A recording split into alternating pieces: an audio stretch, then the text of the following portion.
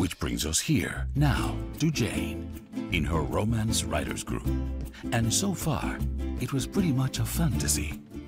Well, if you fantasize about writers' workshops. Talk to me about this character and what kind of love advice you give to Jane on the show. Well, actually in the show I'm playing Amanda. She of course has had a hit romance novel, which makes her an expert. So now she's teaching class, and she's teaching all these wannabe romance novelists how to do it, because of course she knows everything. And it's such a great role for her. It's such a great role. And we're already shooting. She's smashing it. Willow wanted to say yes, but she knew there was something else she needed to say first. Something that could change Philip's mind forever.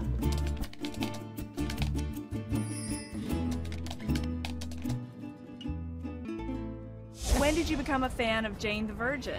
Well, when they offered this to me, I hadn't seen it, but I'd heard it was a really wonderful show. And then, of course, Gina was just so classy on the Golden Globes, and, you know, and they won People's Choice, and I went, woohoo! Yeah. I'm on a hit show. You are, yeah. I am. I'm very, very, very excited.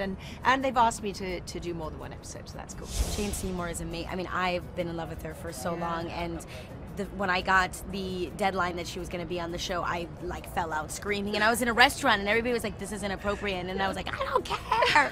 It's very confusing on the set because they say, okay, we need to shoot Jane over Jane, and Jane here, Jane here, Jane here, and I'm going like, who's Jane? Now, we were just talking about how at the end of a chapter it's really good to say something provocative and then move on.